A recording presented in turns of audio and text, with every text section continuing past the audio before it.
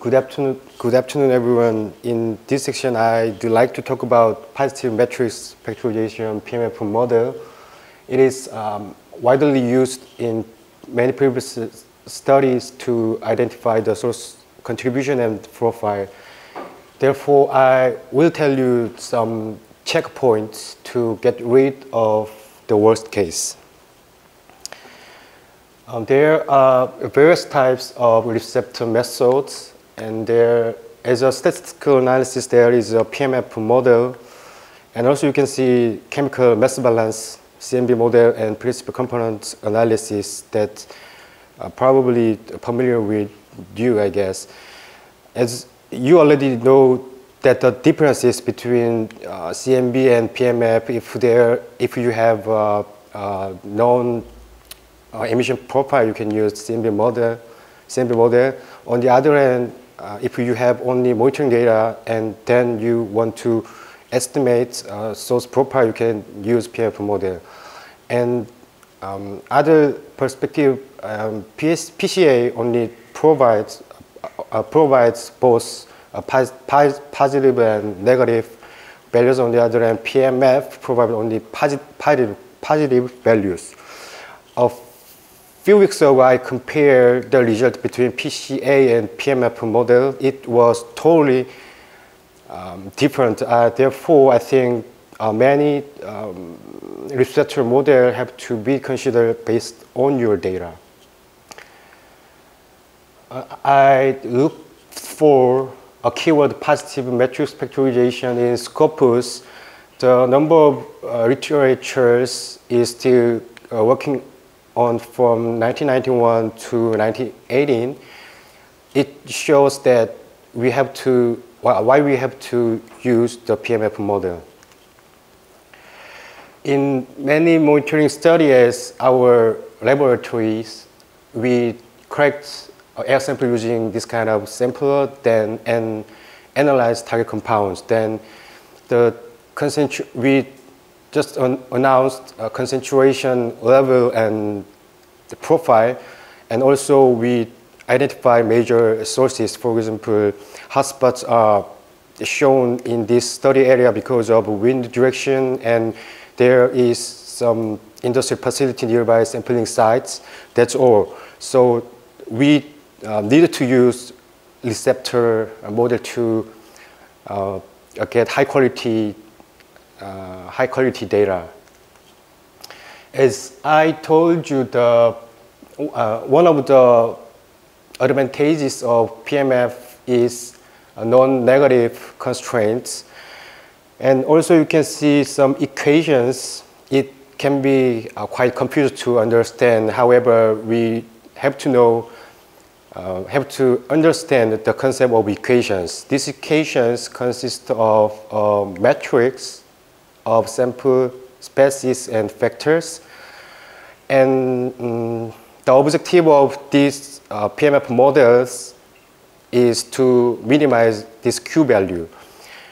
In PMF model, there is two types of Q. Q true, goodness of fit parameter, is also rotated in PMF model.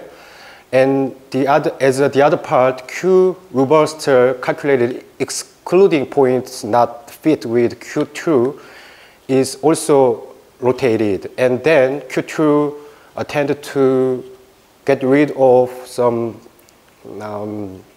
uncertainty and errors like Q robust in the multi-dimensional species. So PMF is called by multivariate factor analysis tools. In this presentation, PMF version 5 model was used.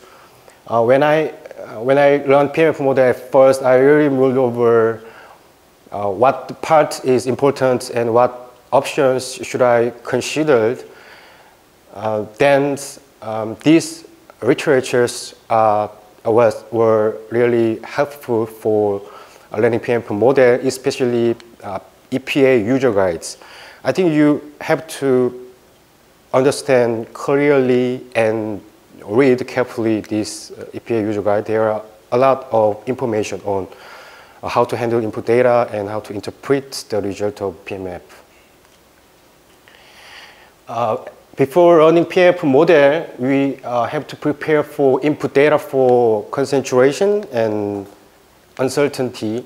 X-axis for compounds, Y-axis is for, it can be a time series or sampling size.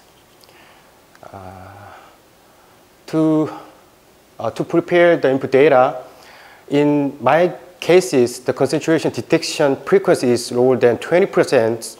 The concentration will exclude.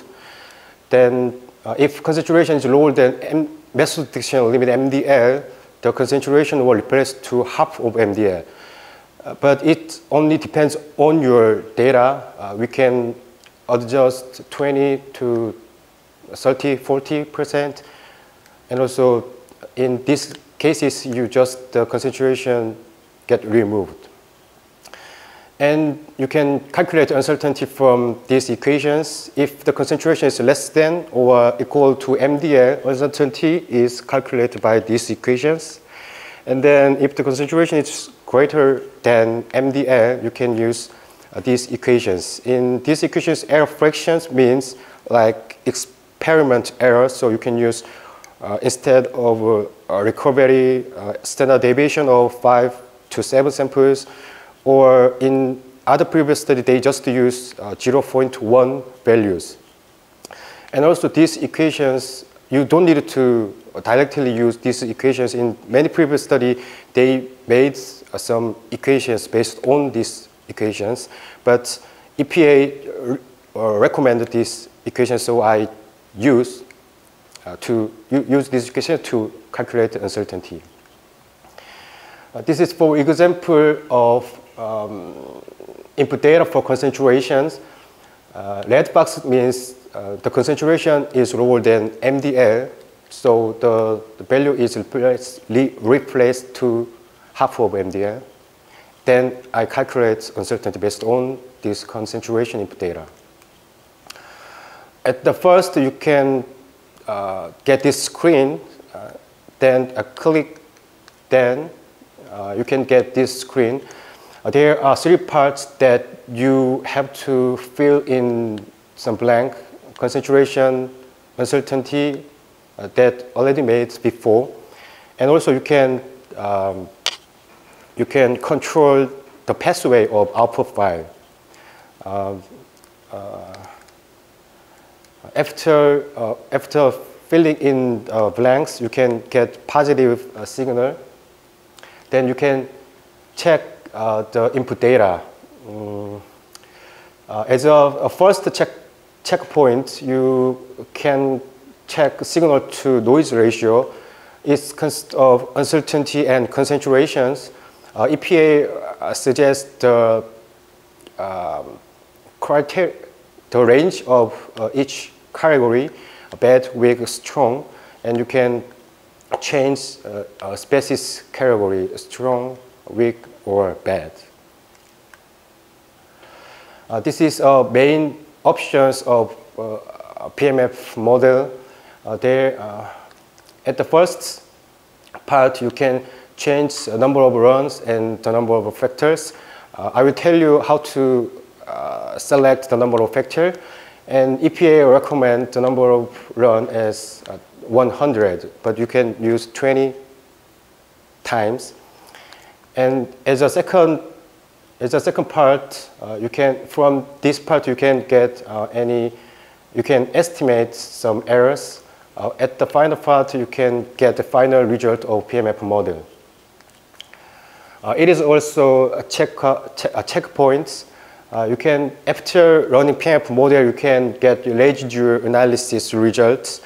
EPA suggests the range of residue between -3 to 3. If there is a number exceeded the range, the compounds have to be classified as from strong to weak or bad. It means you have to run again PMF model. As a second checkpoint, you can identify correlation between predicted concentration and observed concentration. It means from PMF model result, it means from monitoring actually. And if the value is quite lower than some criteria, you can choose the range. If